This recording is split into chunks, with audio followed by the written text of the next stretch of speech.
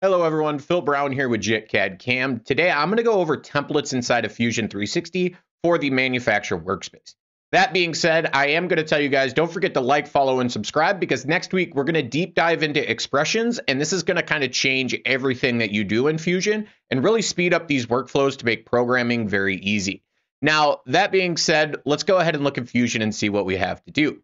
So I'm going to do this on both mill and lathe parts. It is a universal concept. Well, let's start with the basics. What is a template? Well, a template is the ability to generate things that you have saved when it comes to ToolPath. So, for example, here, if I right-click on my setup, and the key element is when putting a template in, we have to right-click on the setup, guys, is you want to create a template, and you can create a template right from here. So as you can see here, this is actually a milling template with a 2-inch face mill, but just like that, I created my ToolPath. Now, we can stack multiple things together when we do this, and I'm going to show you how. So what I want to do on this lathe part is I am going to hit it with some very fast toolpaths, right? We're going to do, our facing, and then we're going to go in OD rough, and then I am going to go in and do an OD finish. And a couple of things here real quick, guys, is I am going to turn off, don't allow axial grooving. Now, this is very important, is whatever you have set inside of these paths when you set this file up. Nope, let me go back and hit that one again. We don't want to allow is whatever you have in the path is what is going to carry through. And that's true for anything and everything that you have set here from your stock to leave to even whatever your default speeds and feeds are. Now, as you can see, based on my stock size, I have my roughing, my facing cycle, and everything generated. I am going to do one other thing, again, just for preparatorial reasons, is we are going to do multiple passes here based on our stock, right? Now, if my stock size changes in any way, this is the cool thing to get you going on this, is you have the ability to adjust your stock size. And as you're seeing now, based on parameters and control, my toolpath is automatically updating to include even this error, right? So again, we're going to go ahead and radial extend that, and now we no longer have errors. Well, I'm going to take all three of these, and now we're going to make a template, right? So what I'm going to do is I'm going to right-click, and I'm going to go down here to the bottom. We're going to store this as a template. And what I'm going to call this is my Q-axis lathe OD rough finish, right? So in the future, I have the ability to pull this back in. Now, this is stored to the cloud. I highly recommend putting these in the cloud if you're looking to save these for other team members to use. More commonly, as a senior programmer, my junior programmers could pull my templates. But again, just like we showed you, is we have that ability to, I'll start from scratch all over again, right? So we're going to create our setup. We're going to go ahead and make that stock size just a little bit bigger. And then with that being said, is I'm just going to right click on my setup here, and I'm going to go in, and right there is my template, right? So I right click, create from template, paste my template. And as you can see, this has now automatically recognized everything and anything on my part. Now, what does that look like on the mill side? Well, it's basically identical. As you guys can see here, I'm going to clean out all these toolpaths from the exometry part. You guys haven't seen, I actually did both the lathe and the mill exometry part, but let's go in, create our setup.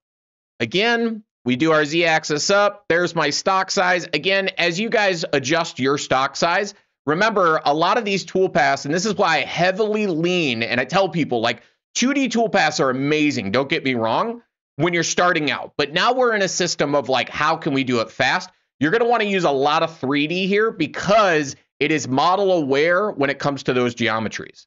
So what we're going to do is we're going to, again, give it a 2D face. I know after everything I just told you guys, but there's my facing cycle. From my facing, again, we're going to go into an adaptive clearing, and we're going to swap out to a 1/2-inch end mill. And what you're going to notice here is I'm not picking speeds and feed, guys, and there's a big reason for that, and you'll see why. We're going to finish this up with a 3D contour. Again, using that 1/2-inch end mill. We do want the tool to go to outside. And another pro tip for you guys is if you set some angles in here, you could actually control just using that to only do vertical faces. Again, I would adjust this quite a bit, right? The idea of a template is to find something you do that you repeatedly do to make your life easier, right? So again, I take all my tool paths, I right click all of them. I'm going to go ahead and right click and I'm going to store as template. Now this is, my 3-axis mill, rough, finish. So again, you guys have the ability to label these any way that you like. And again, I'm going to go ahead and delete all that out of there.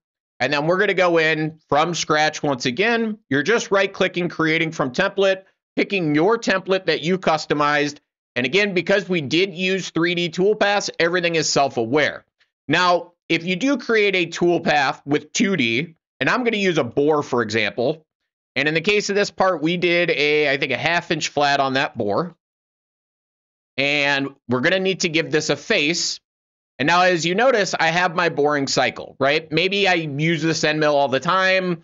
The degree is different for my helix, things of that nature.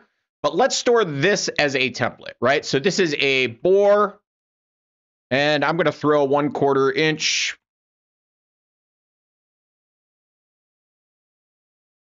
And with that, we can, again, delete.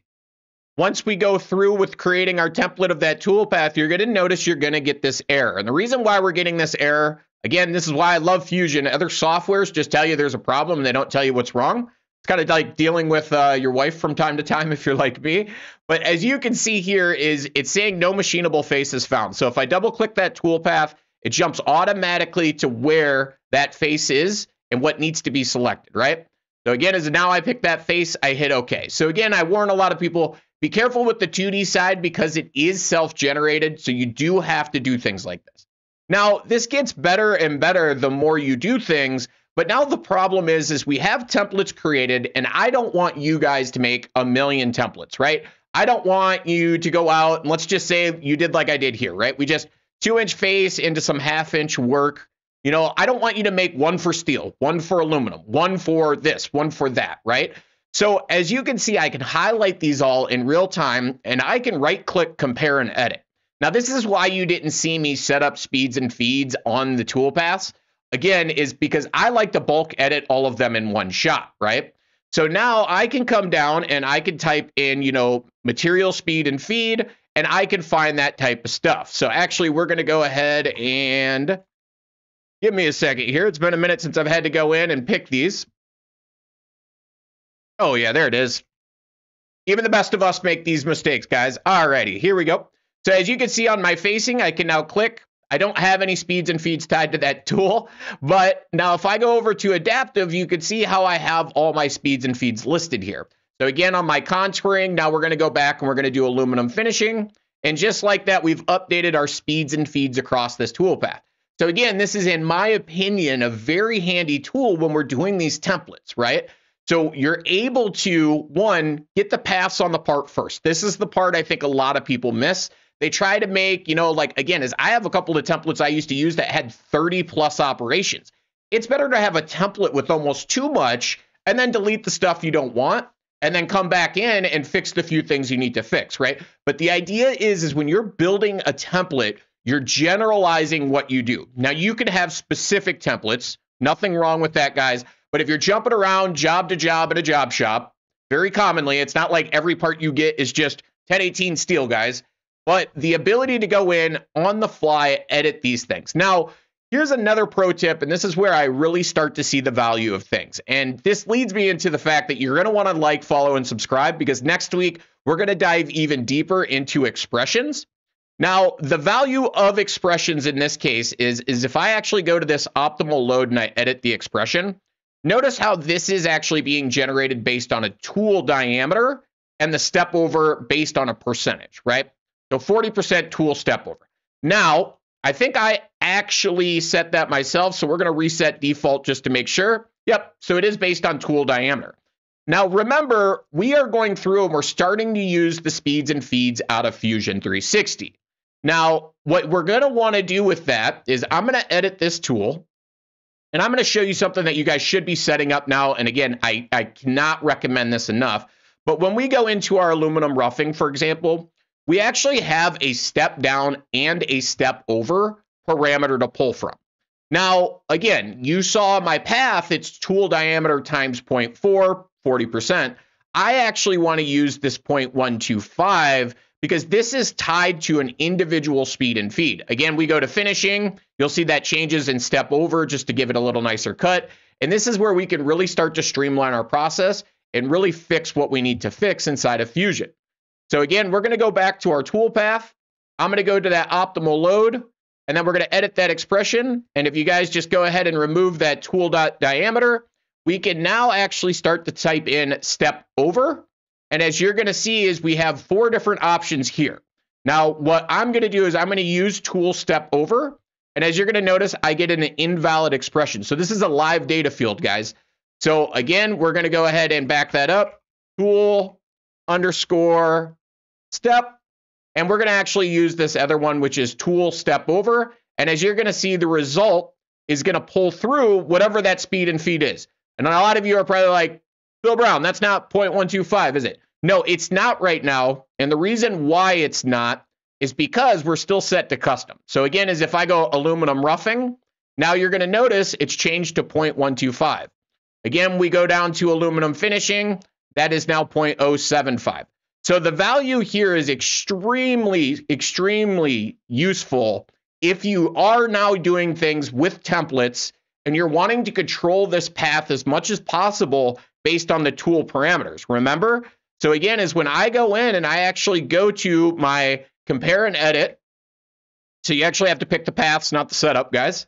And then I want to set up my own speeds and feeds on the fly like you saw me do here. Again, is based on what I'm setting these, is it's automatically going to update my tool paths accordingly. And if you guys didn't catch that there, you'll notice my StepOver actually changed in real time. So I just Control-Z undid that. So if you look very closely here, my StepOver is very shallow. And if I go ahead and redo that, again, you can now see my StepOver is much larger at the end of the day. So this is why it's so important to start to get much more nitty-gritty with setting up your tools and why the value is of your tools. Now, with that being said, as always, guys, I hope this helps you to understand templates a lot more, what you're capable of with templates, and how much better you can make your parts with templates. But it's not what you know, it's who you know. And I got to remind you guys, we do have a huge sale right now, both on our support package as well as Fusion 360 till the end of the month.